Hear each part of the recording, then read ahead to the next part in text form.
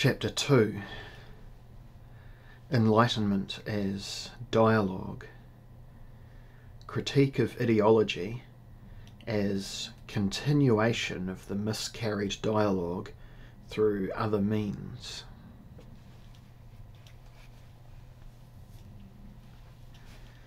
Those who speak of cynicism will recall the limits of Enlightenment. In this respect, focusing on the salient features of Weimar cynicism, apart from the advantage of making things clearer, also promises to be fruitful for the philosophy of history.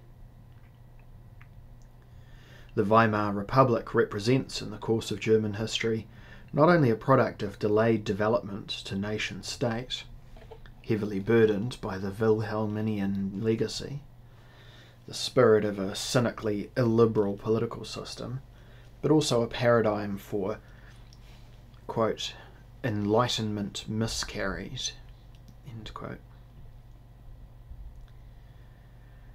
It has often been shown how and why the early champions of Republican Enlightenment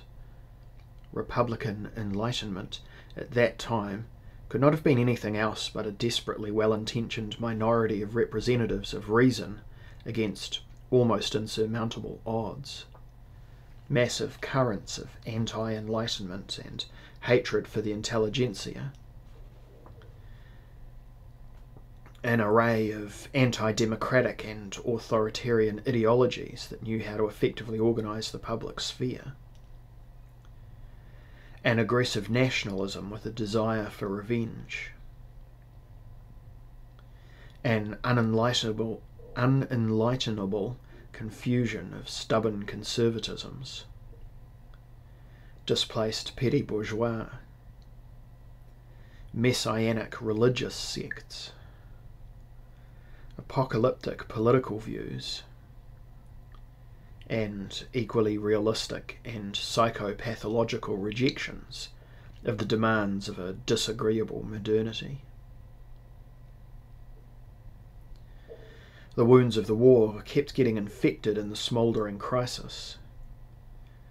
Nietzscheanism continued to be rampant as the most prominent style of thinking for the German narcissistic sulkiness and for the moody, arrogant, quote-unquote Protestant relationship to a quote-unquote bad reality. The climate of crisis-like agitation produced a penetrating psycho-political oscillation between fear of the future and resentment, unstable pseudo-realisms and psychic makeshifts. If ever an epoch called for a historical psychopathology, it is the decade and a half between the fall of the empire and the establishment of National Socialism. The first impression turns out to be right here. Those who sought to promote enlightenment in such a society fought a losing battle. The powers of enlightenment were too weak for a precise number of reasons. Enlightenment was never able to ally itself effectively with the mass media, and individual self-determination was never an ideal for industrial monopolies and their organisations. How could it have been? Obviously, enlightenment is fragmented through the resistance of powers opposed to it. It would be wrong, however, to regard this only as a question of power arithmetic, for enlightenment is fragmented equally by a qualitative resistance in the opponent's consciousness. The latter fiercely resists the invitation to discussion and the undermining talk about truth. Even talking itself is resented, because through it, conventional views, values, and forms of self-assertion are brought into question. The interpretation of this resistance as a basic principle of ideology has become one of the main motifs of enlightenment. It is not only in modern times that enlightenment has had to deal with an opposed consciousness that has increasingly entrenched itself in impregnable positions. In principle, the front can be traced back to the days of the Inquisition. if it is true that knowledge is power, as taught by the workers' movement, it is also true that not all knowledge is welcomed with open arms, because there are no truths that can be taken possession of without a struggle, and because all knowledge must choose a place in the configuration of hegemonic and oppositional forces. The means of establishing knowledge seems to be almost more important than the knowledge itself.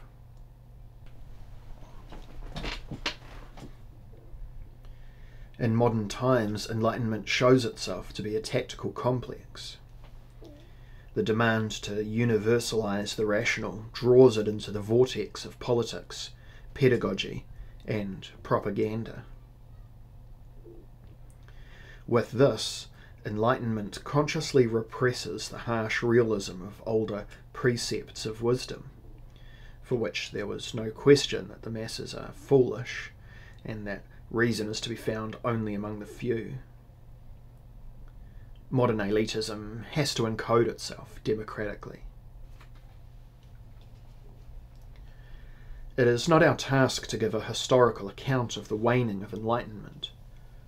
We know that in the 18th and 19th centuries, in spite of considerable resistance and many contradictions, it succeeded for the most part, with its sights set on its own achievements and plans, in dealing productively and progressively with the ferment of self-doubt. In spite of all hardships and setbacks to its development, it could still believe it had the law of progress on its side. Great names of that time bring to mind their achievements: Watt, Pasteur, Koch, Siemens. One can reject their achievements with disgruntlement, but that would be a gesture of mood, not of fairness. The press, the railroads, social welfare, penicillin. Who could deny that these are remarkable innovations in the quote-unquote garden of humanity?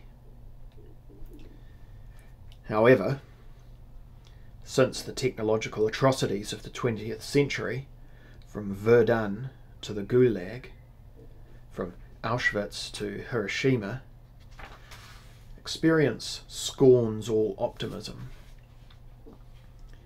Historical consciousness and pessimism seem to amount to the same thing, and the catastrophes that have not yet happened, which are waiting in the wings, nurture the ever-present doubt about civilization. The late 20th century rides on a wave of negative futurism. Quote, "The worst was already expected. It has just not yet happened." End quote. First, I want to restrict the theme of dissatisfied enlightenment to one point: the question concerning the means of power available to enlightenment confronted by an opposed consciousness. To inquire about quote-unquote means of power is already in a certain way incorrect, since enlightenment is essentially a matter of free consent. It is that quote-unquote doctrine that does not want to attribute its success to any pressure other than reason. One of its axes is reason, the other is the free dialogue of those striving for reason. Its methodological core and its moral ideal at one and the same time are voluntary consensus. By this is meant that the opposed consciousness does not change its position under any influence other than that of convincing argumentation. It is a matter of a sublimely peaceful event where, under the impact of plausible reasons, old, now untenable opinions are given up. Enlightenment thus contains within itself, so to speak, a utopian archaic scene, an epistemological idyll of peace, a beautiful and academic vision, that of the free dialogue of those who, under no external compulsion, are interested in knowledge. Here, dispassionate individuals, not enslaved to their own consciousness and not repressed by social ties, come together for a dialogue directed at truth under the laws of reason. The truth enlighteners want to disseminate. The truth enlighteners want to disseminate arises through a non-coerced but compelling acceptance of stronger arguments. The protagonist or discoverer of an enlightened thought has taken this step only a short time earlier, usually by surrendering an earlier opinion. The procedure of enlightenment, accordingly, has two aspects: the acceptance of a better position and the discarding of the previous opinion. This gives rise to for God's sake. I'll learn to talk and then get back on it. This gives rise to an ambivalence of feelings, a gain and a pain. The utopia of a gentle, critical dialogue foresees this difficulty. The pain becomes bearable in consciousness so that it can be voluntarily accepted among colleagues as the price of commonality. The quote-unquote losers can view themselves as the real winners. Thus, the dialogue of enlightenment is essentially nothing other than a laborious wrestling with opinions and an exploratory dialogue among persons who submit a priori to rules of peace, because they emerge from the confrontation only as winners in knowledge and solidarity. For this reason, it is assumed that parting from previous opinions can be overcome. An academic idyll, as I have said, at the same time the regulative idea of any enlightenment that does not want to give up its hope for reconciliation. That things proceed differently in reality will surprise no one. In the confrontations of enlightenment with preceding stances of consciousness, everything but truth is at stake. Hegemonic positions, class interests, established doctrines, desires, passions, and the defence of quote-unquote identities. These impediments so strongly remould the dialogue of enlightenment that it would be more appropriate to talk of a war of consciousness than a dialogue of peace. The opponents do not submit themselves to a previously agreed upon peace treaty. Rather, they confront each other in a competition directed at banishment and annihilation. And they are not free in relation to the powers that force their consciousness to speak just so, and in no other way. Faced with these sober facts, the discourse model reacts in a consciously unrealistic ways. It allows the arch-pragmatic statement, primum vivere de inde philosophari, to hold only conditionally. For it knows at least this much: situations will recur repeatedly where quote-unquote philosophizing is the only thing that can help life along. It is tempting to poke fun at the quote-unquote methodological anti-realism of the dialogue idea, and part of this book indeed tries to help the derisive laughter about every form of foolish idealism get its due. However, when all contradictions have been taken into account, one will return here to the beginning. Of course, with a consciousness that has gone through all the hells of realism. To preserve the healing fiction of a free dialogue is one of the last tasks of philosophy. Of course, Enlightenment itself is the first to notice that it will not, quote-unquote, pull through with rational and verbal dialogue alone. No one can feel the faltering, the distorted assumptions about life, the ruptures, the miscarriages of the dialogue more keenly than it. At the beginning of ideology critique, there is also astonishment, because the opponent is so hard of hearing, an astonishment that quickly gives way to a realistic awakening. Whoever does not want to hear, let others come to feel. Enlightenment is reminded how easily speaking openly can lead to camps and prisons.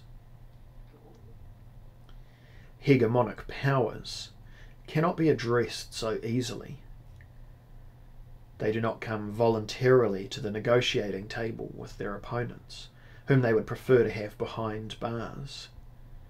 But even tradition, if one is allowed to speak allegorically about it, initially has no interest in granting equal rights of speech to enlighteners.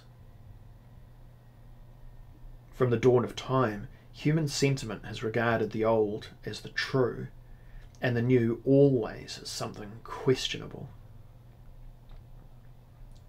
This archaic feeling for truth had to be subdued by Enlightenment before we could see the new as the true. Earlier, one took for granted that political and spiritual hegemonic powers were allied in a conservative front, disinclined to all innovations.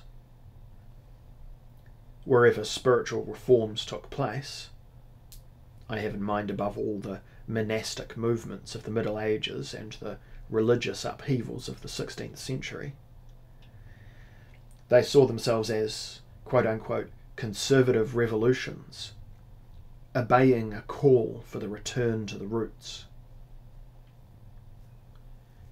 Finally, in addition to hegemonic powers and traditions, people's minds, already too full, constitute a third authority that does not really care to listen to the spirit of enlightened innovation. They counter Enlightenment with the resistance of ingrained habits and established attitudes that firmly occupy the space of consciousness, and that can be brought to listen to a reason other than conventional wisdom only in exceptional circumstances. However, the vessel of knowledge cannot be filled twice.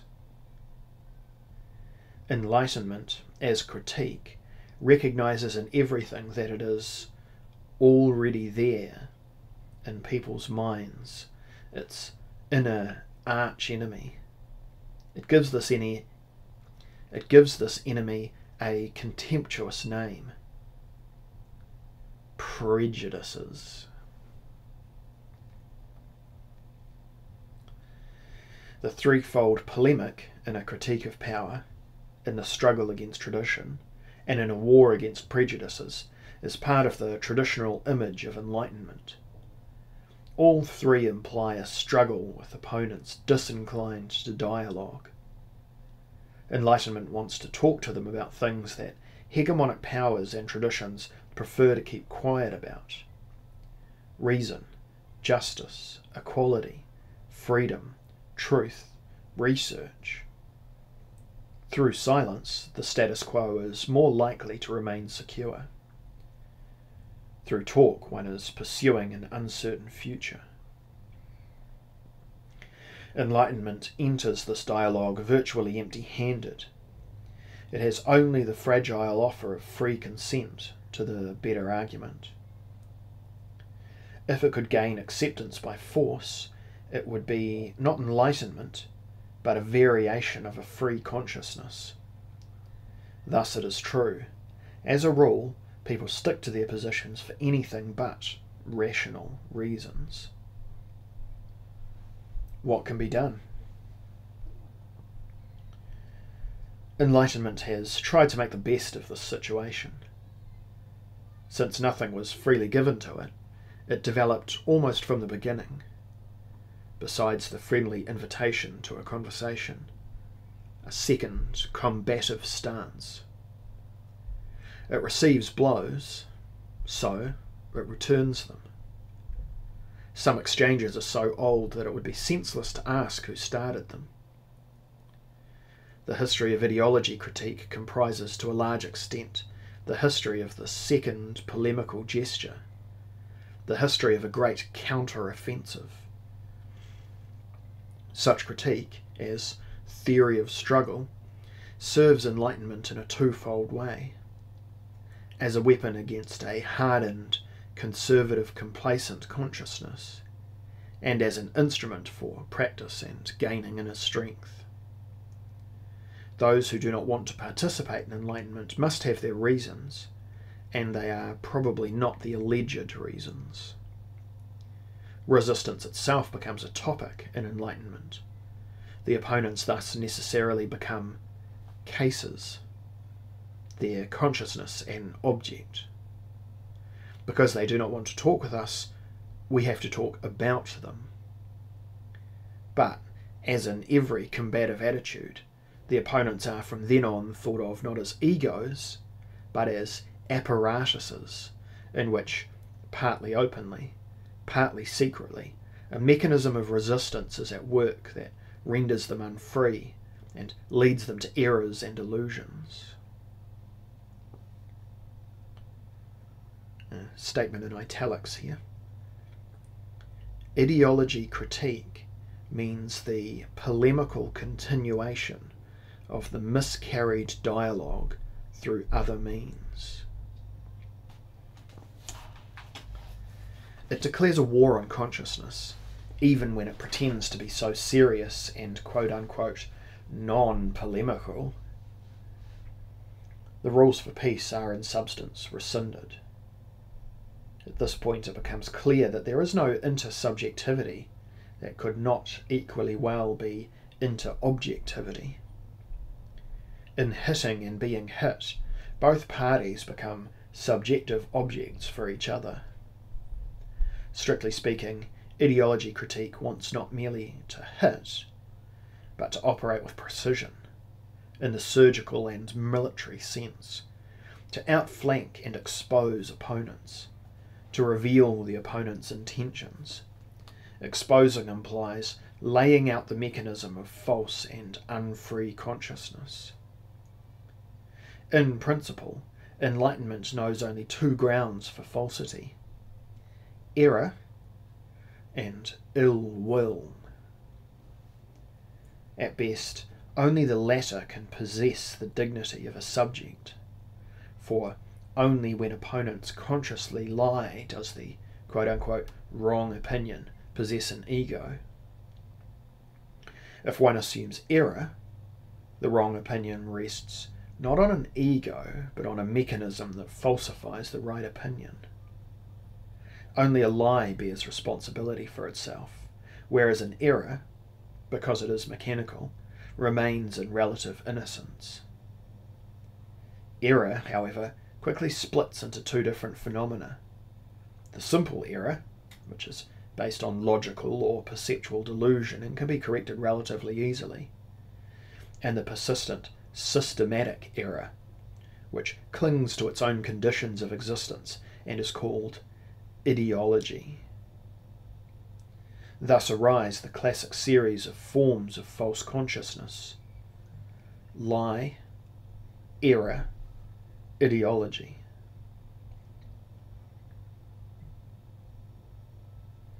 Thus arise the classic series of forms of false consciousness: lie, error, ideology.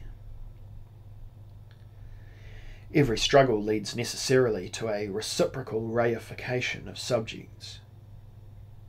Because Enlightenment cannot give up its claim of imposing better insights against a self-obstructing consciousness, it must basically operate behind the opponent's consciousness, Thus, ideology critique acquires a cruel aspect that, if it ever really admits to being cruel, claims to be nothing more than a reaction to the cruelties of ideology. Here it becomes clearer than anywhere else that philosophical ideology critique is truly the heir of a great satirical tradition, in which the motif of unmasking, exposing, bearing has served for aeons now as a weapon. But modern ideology critique, according to our thesis, has ominously cut itself off from the powerful traditions of laughter and satirical knowledge, which have their roots in ancient cynicism. Recent ideology critique already appears in respectable garb, and in Marxism, and especially in psychoanalysis, it has even put on suit and tie so as to completely assume an air of bourgeois respectability. It has given up its life as satire in order to win its position in books as quote-unquote theory. From the lively form of heated polemic it has retreated to those positions taken in a cold war of consciousness. Heinrich Heine was one of the last authors of classical Enlightenment who literarily defended in open satire the rights of ideology critique to, quote, just atrocities, unquote. Here the public has not followed him. The bourgeois transformation of satire into ideology critique was as inevitable as the bourgeois transformation of society, in general, together with its oppositional forces. Ideology critique, having become respectable, imitates surgical procedure. Cut open the patient with the critical scalpel and operate under impeccably sterile conditions. The opponent is cut open in front of everyone until the mechanism of his error is laid bare. The outer skin of delusion and the nerve endings of quote-unquote actual motives are hygienically separated and prepared. From then on, Enlightenment is not satisfied, of course, but it is better armed in its insistence on its own claims for the distant future. Ideology critique is now interested not in winning over the vivisected opponent, but in focusing on the corpse, the critical extract of its ideas which lie in the libraries of enlighteners, and in which one can easily read about their grave falsity. Obviously, one does not get any closer to the opponent in this way. Those who previously did not want to engage in enlightenment will want to do so even less now that they have been dissected and exposed by the opponent. Of course, according to the logic of the game, the enlightener will at least be victorious. Sooner or later, the opponent will be forced to respond apologetically. Irritated by the attacks and unmaskings, the counter-enlighteners will one day begin to conduct their own quote-unquote enlightenment on the enlighteners in order to denounce them as human beings and to associate them socially with criminals.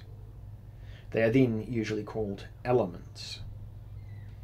The word is unintentionally well chosen, since wanting to fight the elements does not sound very promising. Eventually, it cannot be avoided. The hegemonic powers begin to talk indiscreetly. Then, increasingly irritated, they reveal something of their secrets. Universally acknowledged cultural ideas are thereby cunningly retraced. In the compulsion of the weakened hegemonic powers to confess, as remains to be shown, lies one of the roots of the modern cynical structure. Without wanting to, quote-unquote dissatisfied enlightenment has, in turn, entrenched itself on this front. Threatened by its own fatigue and undermined by the need for seriousness, it often remains content with having wrung involuntary confessions from its opponent. In fact, in time, the experienced eye will see confessions everywhere, and even when the hegemonic power shoots instead of negotiating, it will not be difficult to interpret bullets as the revelations of a fundamental weakness. That is how the powers express themselves that have no imagination, and that, in order to save themselves, cling to nothing more than their strong nerves and executive organs. Arguing behind the back and through the head of the opponent has become common practice in modern critique. The gesture of exposure characterises the style of argumentation of ideology critique, from the critique of religion in the 18th century to the critique of fascism in the 20th. Everywhere one discovers extra-rational mechanisms of opinion, interests, passions, fixations, illusions. That helps a bit to mitigate the scandalous contradiction between the postulated unity of truth and the factual plurality of opinions, since it cannot be eliminated. Under these assumptions, a true theory would be one that not only grounds its own theses best, but also knows how to diffuse all significant and persistent counterpositions through ideology critique. In this point, as one can easily see, official Marxism has the greatest ambition, since the major part of its theoretical energy is dedicated to outdoing all non-Marxist theories and exposing them as quote-unquote bourgeois ideologies.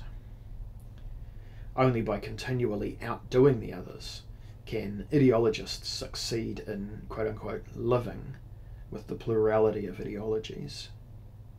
De facto, the critique of ideology implies the attempt to construct a hierarchy between unmasking and unmasked theory. In the war of consciousness, getting on top, that is, achieving a synthesis of claims to power and better insights, is crucial. Since, in the business of critique, contrary to academic custom, ad hominem arguments are used unhesitatingly, universities have probably deliberately moved cautiously toward the procedures of ideology critique. For the attack from the flank, the argumentum ad personam, is strongly disapproved of in the quote-unquote academic community. Respectable critique meets its opponents in its best form. Critique honours itself when it overwhelms its rival in the full armour of its rationality. For as long as possible, the learned collegium has tried to defend its integrity against the close combat of ideologico-critical exposures. Do not unmask, lest you yourself be unmasked. That could be the unspoken rule. It is no accident that the great representatives of critique, the French moralists, the encyclopedists, the socialists, and especially Heine, Marx, Nietzsche, and Freud, remain outsiders in the scholarly domain. In all of them there is a satirical, polemical component that can scarcely be hidden under the mask of scholarly respectability. These signals of a wholly non-seriousness, which remains one of the sure indexes of truth, can be employed as signposts to the critique of cynical reason. We will find a reliably unreliable travelling companion in Heinrich Heine, who displayed a knack, unsurpassed to the present day, for combining theory and satire, cognition and entertainment. Here, following in his tracks, we want to try to reunite the capacities for truth in literature, satire and art with those of quote-unquote scholarly discourse. The right of ideology critique to use ad hominem arguments was indirectly acknowledged even by the strictest absolutist of reason, J.G. Fichte, whom Heine aptly compared to Napoleon, when he said that the kind of philosophy one chooses depends on the kind of person one is.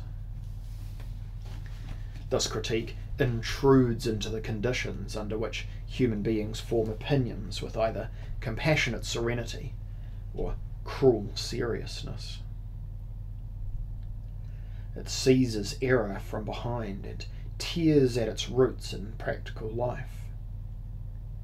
This procedure is not exactly modest, but its immodesty is excused with a reference to the principle of the unity of truth. What is brought to light by the vivisecting approach is the everlasting embarrassment of ideas confronted by the interests underlying them. Human, all too human. Egoisms, class privileges, resentments, steadfastness of hegemonic powers.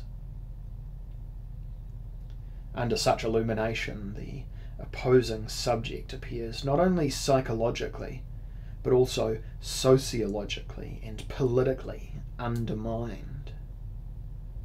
Accordingly, its standpoint can be understood only if one adds to its self-portrayals what is, in fact, hidden behind and below them. In this way, ideology critique raises a claim that it shares with hermeneutics, namely the claim to understand an author better than he understands himself. What at first sounds arrogant about this claim can be methodologically justified. Others often really do perceive things about me that escape my attention, and conversely. They possess the advantage of distance, which I can profit from only retrospectively through dialogic mirroring. This, of course, would presuppose a functioning dialogue, which is precisely what does not take place in the process of ideology critique. An ideology critique that does not clearly accept its identity as satire can, however, easily be transformed from an instrument in the search for truth into one of dogmatism. All too often, it interferes with the capacity for dialogue instead of opening up new paths for it. While this explains, leaving general anti-scholastic and anti-intellectual feelings aside, a part of the current dissatisfaction with the critique of ideology. Thus it happens that an ideology critique that presents itself as science, because it is not allowed to be satire, gets more and more entangled in serious, radical solutions. One of these is the striking tendency to seek refuge in psychopathology. False consciousness appears first of all as sick consciousness. Pardon me. Almost all important works of the 20th century on the phenomenon of ideology do the same thing, from Sigmund Freud and Wilhelm Reich to R.D. Laing and David Cooper, not to mention Joseph Goebbels, who has pushed the analogy between ideology and schizophrenia furthest.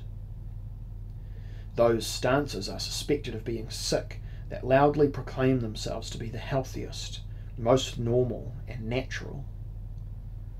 The reliance of critique on psychopathology, although probably well justified, risks alienating the opponent more and more deeply. It reifies and diminishes the other's reality. In the end, the critique of ideology stands before the opposing consciousness, like one of those modern, highly specialised pathologists who can, of course, say precisely what kind of pathological disturbance the patient is suffering from, but knows nothing about appropriate therapies because that is not his specialty. Such critics, like some medicos corrupted by their profession, are interested in the diseases, not in the patients. The most humorless reification of every opposing consciousness has grown out of the ideology critique that bases itself on Marx. I will not go into whether this is a proper use or misuse of Marx. The radical reification of the opponent is, in fact, the radical reification of the opponent is, in any case, a factual consequence of the... Let me try that again.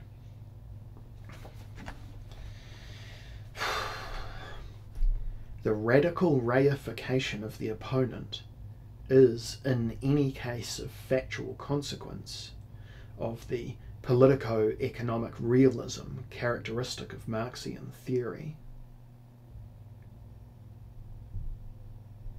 Maybe that's supposed to mean the radical reification of the opponent is, in any case, a factual consequence of the political economic realism characteristic of Marxian theory? Well, it is not up to the reader to correct the author, so I assume Sloterdijk means what he says. Let's continue. However, here an additional motif comes into play. If all other exposures trace false consciousness back to seamy features of the human totality, lies, nastiness, egoism, repression, split consciousness, illusion, wishful thinking, etc., etc., the Marxian exposure runs up against the non-subjective, the laws of the politico-economic process as a whole. When ideologies are criticised from a politico-economic perspective, one never really gets down to quote-unquote human weaknesses.